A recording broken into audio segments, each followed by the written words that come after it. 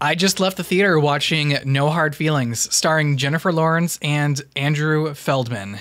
And it was definitely an experience that I would like to talk about here on YouTube because I had originally wanted to go see Asteroid City, and AMC said, hey, no, you can't do that. And when I got to the movie theater to see if they even had any showtimes available, they did, but they were all sold out for whatever reason. So I said, hey, I need to go see a movie today. It's Thursday. I need to see my weekly movie. I have to get my fix. And so I thought, fine. I'll go and see this movie. This Jennifer Lawrence comical movie, rated R. It's like, it's not really up my alley. It's a romance movie. And I was not happy. I wasn't happy going into this movie. I was very disappointed. But yeah, after watching the movie, I felt like I had a lot of revelations walking out of this movie because I personally resonated a lot with Andrew's character, Percy. That character was literally me in high school. And meanwhile, Jennifer Lawrence's character, Maddie, was everything I embodied during my years in college. So, to a little knowledge of my own, I walked into this movie and I was just really compelled by these two characters. I jumped on board with them. I enjoyed them. They had some very great character progressions. The script was actually it was a lot of fun. It did feel like one of those Netflix rom-coms, but the message actually kind of hits here. And when I say actually kind of, I mean it really does hit. This movie honestly kind of feels like it was made for me. Like this literally felt like oh, hey, I feel kind of bad that you can't go see Asteroid City today. So we're giving you like your own personalized experience. And so that's kind of what this movie felt like for me, which makes me feel very, very biased while talking about it. We're going to be talking spoilers, of course, about this film.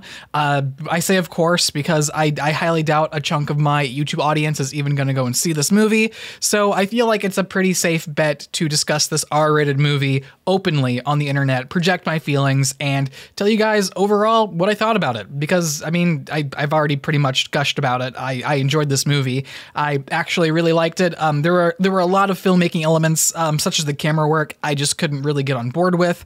I did like how a lot of it was actually shot in a wider format. They used a wider lens for a lot of the shots in this movie. And so with that, you could see a lot of the action, a lot of the physical comedy take place. And it being a rated R movie, you did see quite a lot of skin. Yeah, it did stand out a little bit, made me feel a little bit uncomfortable, but it kind of really embodied that aspect of Percy's character for me and brought me back to my roots as a kid in high school. I vibed a lot with these characters, both Percy and Jennifer Lawrence's character, Maddie. But in terms of their characters, both of them, especially Maddie, it was just very interesting seeing that change and then me also being able to find a better version of myself and to grow and to be like, yes, thank gosh, Maddie also found her answers. She's also dealing with a lot that I had to deal with as well.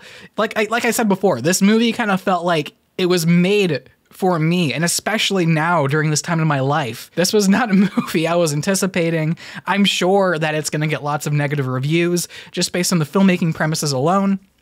But I bonded with the movie. The movie asked me some questions, and the characters, they ask each other some questions. And that is really kind of what makes you love movies, I think, is getting to know the movie and getting to fall in love with it. And just based on some personal opinions, some of the smart writing, some of the other better filmmaking elements, there were some good scenes that were shot in wide that I liked, that I mentioned before. But yeah, there's really a lot in these movies that go into what makes a viewer fall in love with the film. And so this movie really opened up my eyes to wondering, what is that for me? It's more than just character development, obviously. Rediscovering what I enjoy about movies and the smart writing behind them and the chemistry I have myself with the films.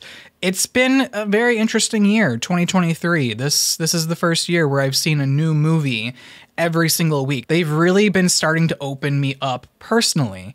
And so this movie just kind of really took the crack of the egg and just like spilled out the yolk. It's like I'm discovering something new here, like something new just woke up within me after seeing this weird raunchy rom-com of all movies to do that. This was not what I was expecting. And it really makes me wonder what other movies are out there that I haven't really given a chance because I thought, wow, that looks goofy, that looks stupid, wow, the writing looks terrible just based on some trailers. Now, don't get me wrong, this movie is not perfect at all. This movie has several, if not many flaws, and that has to do a lot with the pacing and even some of like the great writing. It falters from time to time, but I also do think that works in its favor because this movie is meant to make you feel uncomfortable. It's supposed to put you in an awkward position. But yeah, I enjoyed this movie, No Hard Feelings, a lot.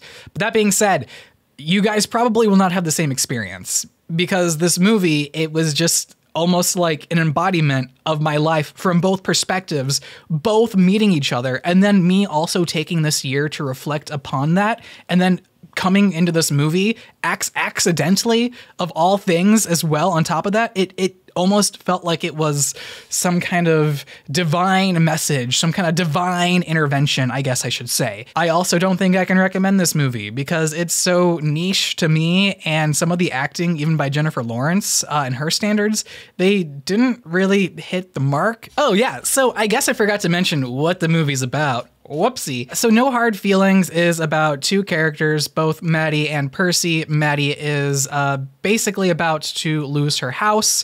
She is working a lot of jobs and she's very much struggling, much like a lot of America. And we're all seeing these prices for homes increase and go up, and the property taxes going up based on a lot of issues that, you know, we see here in America.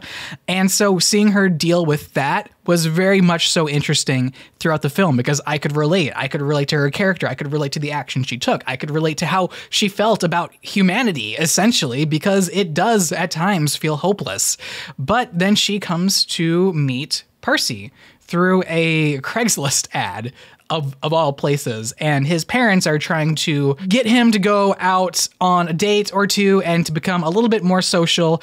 And in return, she gets I was gonna say a brand new car, but she gets a car, an A to B kind of car. But regardless, it's her mission to find a car so that she can actually continue to work and get a job and pay off the bills and the taxes so that she can, at the end of the day, keep her house. And meanwhile, Percy is just trying to find himself, become a little bit more social, become not so isolated. He's been bullied. He feels very sheltered. He just honestly doesn't want to experience the world because it is so harsh. And Jennifer Lawrence's character is almost kind of right there. It is very harsh. At the end of the day, he comes to actually experience the world for himself and accept it and move on a path that he himself comes to accept. On IMDb, as of the release date, this movie has a 6.9 out of 10. That's not terrible. 64% on Rotten Tomatoes. Could be a little bit better. It could be in the 70s, but it feels a little low for me. No Hard Feelings is a nice comedy, courting taboo here and there, but largely rounded with sweetness. It's an amiable time at the movies, but I was hoping for more of a shock. This movie had plenty of shocks to it. I don't know what else he wanted. I was almost traumatized by the movie, but he did mention a courting taboo, and that's to do with the character of J-Law being about 10 to 11 years older than the main character. I actually really enjoyed that.